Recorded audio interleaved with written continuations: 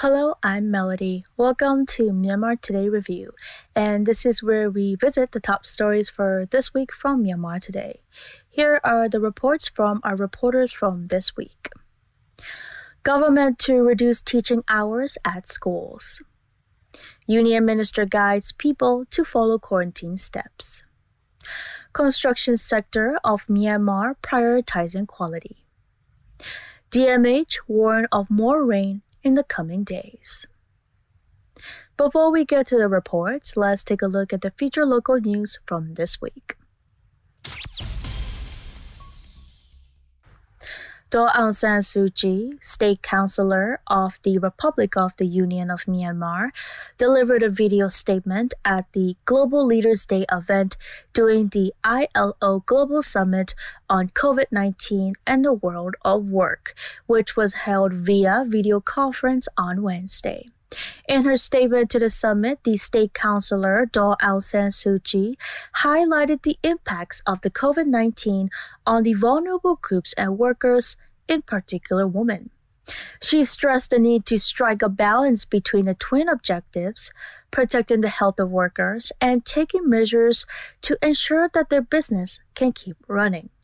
She apprised the meeting of the Myanmar government's efforts in responding to COVID-19 pandemic and to reduce the impacts of the pandemic on the economy, labor market, and livelihoods. She stated that Myanmar has taken a whole-of-nation approach, mobilizing the strength of its people, strong volunteerism, charity, and sharing spirit. As a result, she stated that Myanmar has to date managed to keep the virus under control.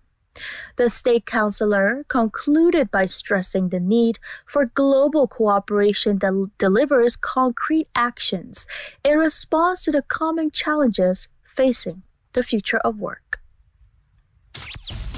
Union Minister for Social Welfare Relief and Resettlement, Dr. Win Myint A, in his capacity as Secretary of the National Volunteer Steering Unit, held a virtual meeting with the Red Cross Society members, volunteers, and charity workers in Ayeyarwady Region, Northern Shan State, Yangon Region, Gaya State, and Kachin State, discussing their experiences and requirements for the fighting against the COVID-19. During the discussion, the union minister said that the country was proud to see that the people participated energetically in carrying out the voluntary works through the COVID-19 period. And as those works were acknowledged, although he wanted to give the chest badges and certificates of honor individually in person, due to the condition, he could only go and give them to the respective officials in the states and regions, that he wanted the volunteers and philanthropic organizations who participated in the COVID-19 prevention, containment, and treatment processes to discuss their experiences, and that it was an advantage by a new way to discuss with all the volunteers from the respective places in a short time. The union ministers said that they would support which could be done directly as fast as they could, and for the negotiation with the respective departments would also be negotiated. To send the list of the people who had not received yet the certificates of honor, that he would let the responsible officials to go and do field research regarding with the prevention of natural disasters in respective townships. That the discussions and suggestions were very useful, and he urged them to keep cooperating as the COVID-19 period had not been over yet. And I believe it's time now for our first report.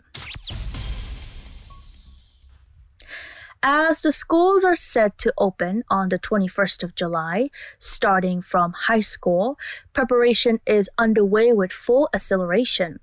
However, it is reported that the teaching time in the classroom will be reduced, where the teachers will make the students engage more in homework than classroom teachings, with the aim to keep social distancing priority in schools. So Yedana will tell us the full report on this matter. The government has been preparing for the opening of the school from primary to high school in Myanmar amid concern over the infection of COVID-19. But everything is prepared to prevent the infection and the spread of COVID-19 in all school environments. One of the most important aspects of the precaution taken by the government is to keep safe space for social distancing in all schools and take other precautionary measures. In maintaining social distancing, the Ministry of Education instructed all the schools to keep all the students 6 feet apart, which will make the school find hard to get enough space for the students, as a classroom which usually accommodates around 50 students will now be able to hold only 20 students. Therefore, it is hard to find a better solution to this issue.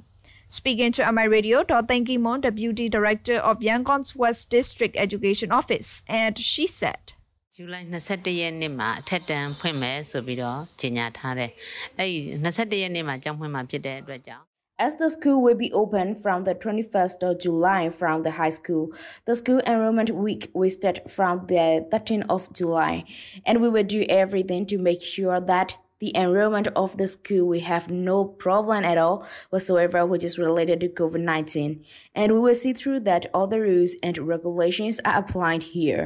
We want to avoid all the problems which we might face during this enrollment week. For the prevention of the infection, we will make sure that the students who come by vehicles are checked with infrared thermometer before they get off the vehicles, and it will be done the same before they get into the vehicles. We have issued the restriction that the school bus cannot keep the students close to each other, and it will maintain social distancing. Another huge step the government is taking is the teaching hours at schools will be reduced from 7 down to 5. The teaching in the class will be less, and the students will get more homework from the teachers so that the students can get to keep up with the curriculum. Even though the teaching hours in the class will be reduced, it is also learned that the school hours will not be extended and it will end in usual time of the year. However, according to Dr. Kimon, this decision is not permanent yet, as the government has not released yet the official announcement on it. Speaking further on this matter, Dr. Kimon also said, In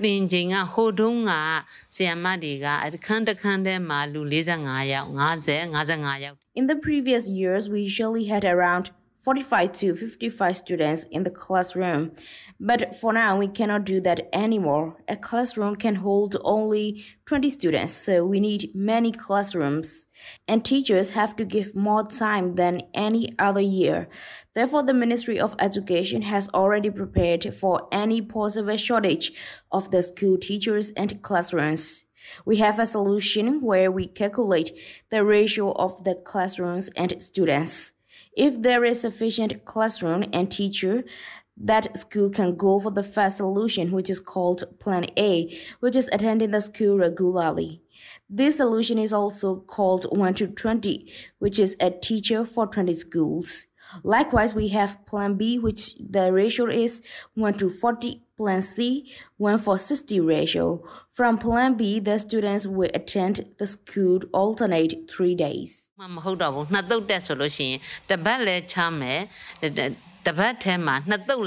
A. Wing is a school teacher from number 1 Basic Education High School, Babedan, and she also spoke to MI Radio about the change of timetable in teaching hours, and she said, One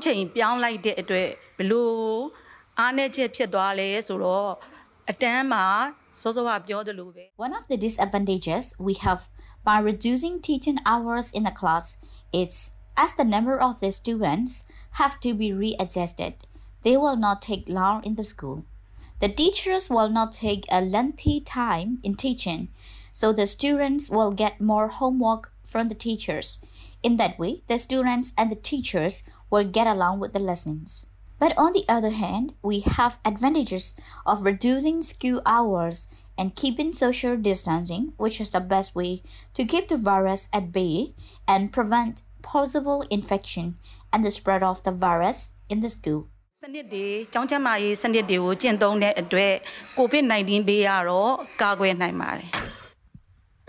That's the report on government to reduce teaching hours at schools. According to the latest data of the quarantined people at the related centers for July, there are 24,304 people at 6,195 quarantine centers across the country. The Ministry of Health and Sports has been issuing the reminders frequently not to forget the dangers of the disease. As said by the announcement from the Ministry of Health and Sports, people have to follow the health guidelines, avoiding crowded places and anti-COVID-19 measures, and so on. Let's take a look at the details. Union Minister Dr. Wimya guided the people to follow the quarantine steps to prevent and control the spread of COVID-19 through their Facebook page. He wrote that it is good news about no local transmission in the country, but we still have to be cautious too much about the invisible virus that can be infected with the returnees. Following the guidelines and steps of 21 days quarantine are not very difficult to follow, said the minister through their Facebook page. According to the latest data of the quarantined people at the related centers for July, there are 24,304 people at 6,195 quarantine centers across the country. Unyinyi Region Lhoto representative from Takongmyote South Township also told to MI Radio about the quarantine centers. He said,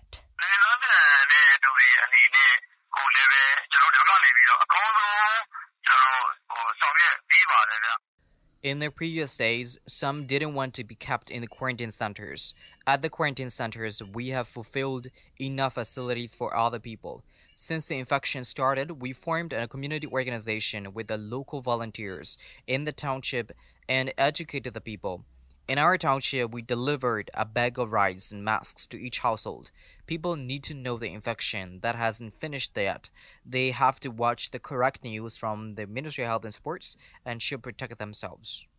In the COVID-19 period, the volunteer organization and community organizations are really important in educating the people. Umyanteng, the president of the Yangon Rescue Organization, spoke to MI Radio about the current activities in the COVID-19 period. He said, We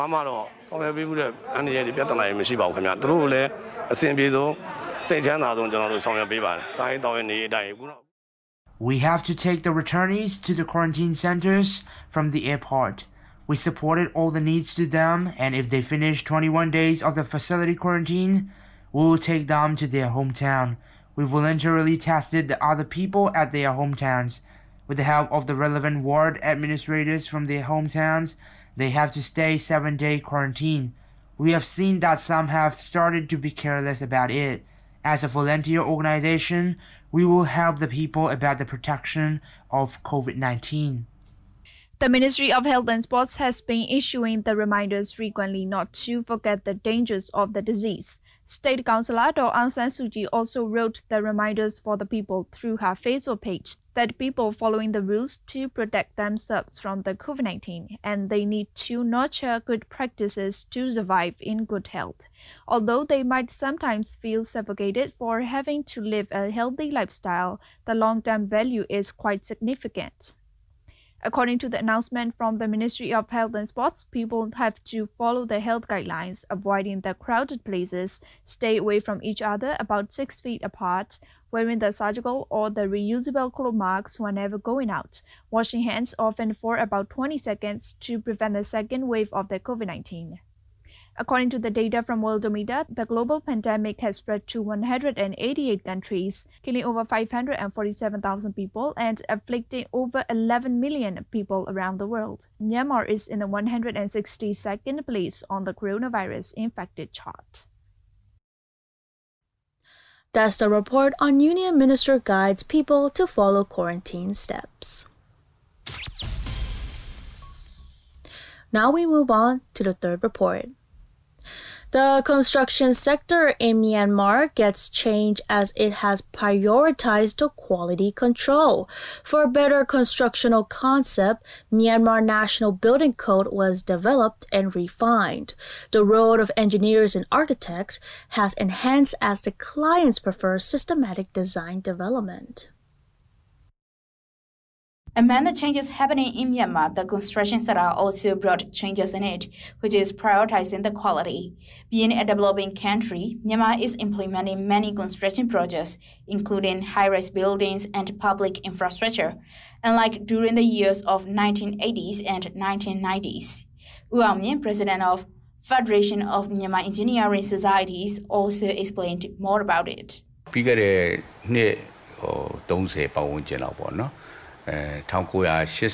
နဲ့90ကြာလောက်ပေါ့အဲ့ဒီမှာဒီ construction နဲ့ပတ်သက်ပြီးတော့ About 30 years ago, the contractor business boomed in Yangon, especially around Jamyang, Damui, and Sanjiang. Many buildings were built under agreement contract. Some sought for approvals from Yangon City Development Committee, but some didn't. It showed weaknesses in supervising and the maintenance of these buildings. The role of engineers was of less importance at the time. The contractors did not cooperate with the engineers, so that there were many accidents such as structural failures that killed people. Many of the heritage buildings built in Yangon are old, more than 1 century. Although these buildings were thick, without proper maintenance, they cannot resist to the natural disasters. Moreover, some old houses were built with bad quality material, so that recently in Yangon, some buildings of households collapsed. Then many construction-related institutions were formed, such as Myanmar Construction Entrepreneurs Federation. In addition, the licensed contractors have penetrated into the market. The Federation of Myanmar Engineering Societies was also working for the enhancement of the role of the engineers. Then later of 2000s, the construction sector prioritized the quality for buildings as well as other construction projects. In 2012, Myanmar National Building Code (MNBC) started developing, and now it is being refined in accordance with the modern circumstances. Under the leadership of the corporate group of the Ministry of Construction, the Federation of Myanmar Engineering Societies, and other relevant organizations, the Myanmar National Building Code was developed in 2012, and it was edited in 2016. It is developed with the references with the current codes and laws in the international arena. It includes all aspects of earthquake resistance and fire safety and many more constructional structures. The new version of 2020 with translation in Myanmar language is to be released soon. Moreover, a law for construction industry inspection, which is related to MNBC, is to be launched in the near future. The buildings constructed in accordance with Myanmar National Building Code can resist to a maximum of 7 Richter scale of earthquake. It is supervised that the constructors and developers follow the descriptions contained in MNBC. ကျွန်တော်တို့ဒီ public ကော private ကောပေါ့နော်ကြည့်မယ်ဆိုလို့ရှိရင် public ဘက်မှာလည်း quality ကိုအရင်ဦးစား In both private and public sectors of construction industry, the quality is prioritized. For any tender projects for building or road construction, the QC procedure is getting developed. Moreover, we can see a better future in the construction sector of our country since it comes to value the engineering subject and architectures. For employees, the technology is shared so that they can learn advanced technology from international community. So the next generation in a construction sector understands well about the design and the concept of the buildings, as well as the client's preferred concept developed by the professional engineers or architects. In Myanmar, there are about 7,000 registered engineers trained by Myanmar Engineering Council, 3,700 senior engineers, 1,100 professional engineers, including all types of engineers such as mechanical, electrical, and geotechnical. Myanmar's engineering population counts for over 10,000, and the architects are accounted for about 1,700 in the whole country. ဒီခုနကျွန်တော်ပြောတဲ့ developer တို့ဒီဆောက်လုပ်ရေးလုပ်ငန်းရှင်များအသင်းတို့ခါဒီ contractor တို့ဘာတို့ဟာ For the construction, the developers, contractors, or construction entrepreneurs need to utilize the engineers systematically. The higher the buildings are, the more risky it is for the lives of the public. The engineer's concept, management, and responsibility are important for better quality construction projects which cannot affect the lives of the people. That's all about the changing construction sector of Myanmar. This is Tora Swizin, news reporting from Myanmar International Radio.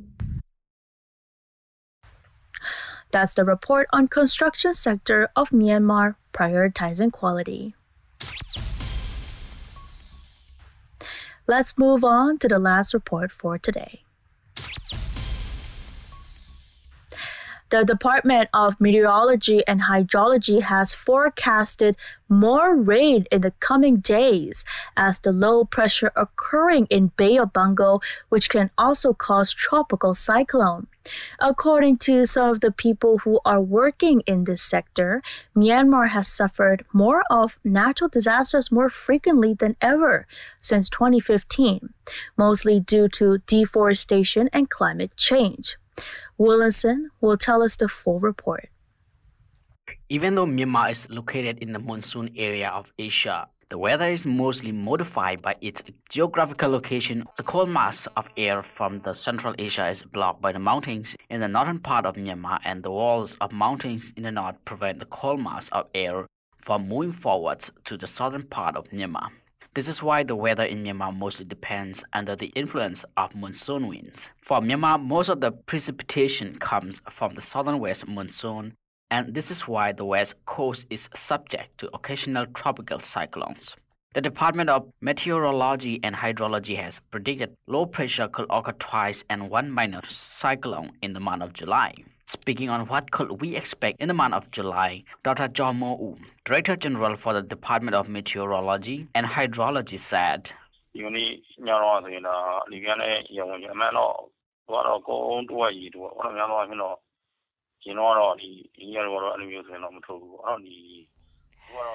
Now what we see is the rain has been pouring out heavily across the coastal areas of Bay of Bengal. Even though it seems initially that the low pressure might get stronger, but in the morning of 8th of July, the low pressure got weakened. So the forecast is the rain will continue to pour out, as this is the time when the monsoon winds usually get strong. We can expect the cyclone through low pressure from minor to major, because the cyclones mostly depend on the monsoon winds. In the last few days, the monsoon winds are getting stronger, but it has come down for now. However, for the past 200 years, there is no cyclone which occurred in Myanmar due to monsoon winds with low pressure. It mostly occurs in Bangladesh and India, along the coastal area. The impact Myanmar usually suffers from this low pressure is the rain. Whenever there is low pressure along the coastal areas of Bangladesh and India, Myanmar will receive more rain than usual one. For the months of July and August, the Department of Meteorology and Hydrology predicts that at least 4 low pressures will occur and 2 minor cyclones are likely to occur. Even if there is no cyclone, when there is low pressure, it can cause a huge wave in the sea. Some of the other natural hazards which we can expect during this monsoon season are landslide, flood, and roadblock due to landslide. For some areas where there are fewer trees, the agricultural land can be eroded with heavy rain in some of the plain areas. One of the reasons these natural hazards have become more dangerous in Myanmar is it is much related to deforestation, while the soil is prone to erosion and landslide. Climate change is also another reason which contributes a lot to the natural disaster in Myanmar. Above all, deforestation is the main reason for the cause of these hazards. U Twin Po, who is technical specialist of Myanmar Extractive Industry Transparency Initiatives, and he also spoke to my radio on why the natural disasters has become more widespread these days, and he said, The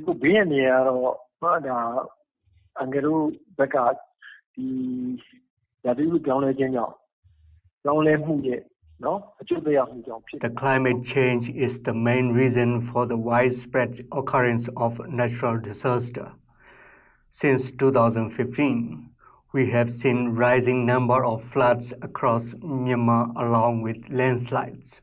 Another natural hazard which we usually see in the monsoon season is waterborne diseases related to health issues which can be seen only in the monsoon. For example, the area where flood occurs on a yearly basis, the people in that area must prepare for any possible flood, and the awareness program is such an important program that we need to educate the people on what their area can face in this monsoon. Since 2015, flood has become more frequent than the previous year, and this is why the public must be well informed about this issue. The year of 2015 was one of the worst flood-hit years for Myanmar, which affected a large part of Myanmar. For the prevention and the natural risk of disaster management, the government has already laid down some policy which is called Myanmar Action Plan on Disaster Risk Reduction and which must be put into action properly. This is Williamson for MI Radio. That's the report on DMH warned of more rain in the coming days. China's door to dialogue remains open to the United States, and it is ready to discuss all issues, the country's top diplomat said as he outlined ways to mend bilateral ties that have soared dramatically in the past months. Speaking at a forum of Chinese and U.S. think tanks, Foreign Minister Wang Yi urged the United States to return to the table, saying both sides have much to offer each other, as he extended help in battling the COVID-19 pandemic. He also called on both countries to come up with 3 lists. One on bilateral and global issues the two sides can cooperate on, another on differences that can be bridged by dialogue, and a third on hard-to-resolve issues. Wang's extended comments count as the most conciliatory remarks by Beijing since bilateral relations took a dive earlier this year, as the coronavirus outbreak spread around the world. He said China has no interest in replacing the United States. Top U.S. allies on Wednesday denounced the planned pull-out of the United States from the World Health Organization, with the Italian health minister calling it wrong, and a political ally of Germany's chancellor warning that the withdrawal could make more room on the world stage for China. The United Nations and the U.S. State Department announced on Tuesday that Washington had submitted formal notification that the U.S. would withdraw from the WHO within a year. The notice made good on President Donald Trump's vow in May to terminate U.S. participation in the WHO over its alleged missteps and kowtowing to China. Underscoring the unprecedented nature of the planned U.S. exit, the WHO doesn't have language in its constitution about how a country could leave. The administration is mostly bound by United States legislation that requires a 1-year notice and payment of any arrears in full before departure. Experts said the Trump administration's latest step to self-isolate after pulling out of the Paris Climate Accord, the UN human rights body, and other international institutions, was bound to affect the WHO through the loss of both U.S. money and medical know-how. Critics insist the pullout also will have a negative impact on the United States, from losing both a voice and an ear in some of the world's top conversations on healthcare. WHO officials have declined to comment on the withdrawal, saying they have not directly received formal U.S. notification. The U.S. provides WHO with more than $450 million per year and currently owes some $200 million in current and past dues. Italian Health Minister Roberto Speranza called Trump's pullout decision serious and wrong. Italy was the one-time epicenter of the pandemic in the West and relied heavily on WHO's guidance as it struggled to contain the virus and treat COVID-19 patients. His German counterpart, Hans Spahn, decried a setback for international cooperation on Twitter, writing that more global cooperation, not less, is needed to fight pandemics. Recently, the myth that China is somehow complicit in the coronavirus pandemic and may even have engineered the virus has circulated among conspiracy theorists and some media outlets. A range of pundits and some government officials who do not directly accuse China of causing the pandemic have implied as much with the use of military metaphors or by applying labels that suggest intent. Though Chinese officials clearly fumbled at several points in their response to the disease, there is little evidence that they planned a pandemic. Nations and groups do weaponize viruses, but the characteristic of an effective weapon differ markedly from the coronavirus. The most desirable weapons are generally quick, precise, and effective. The coronavirus achieves none of these criteria. As we have already seen, the Chinese population is far from safe from the coronavirus. The virus has run through China, devastating the country's population and economy. That's all with the news and reports on Myanmar Today Review. Tune in every Saturday on MITV at 8:30 p.m. for Myanmar Today Review. Until next time.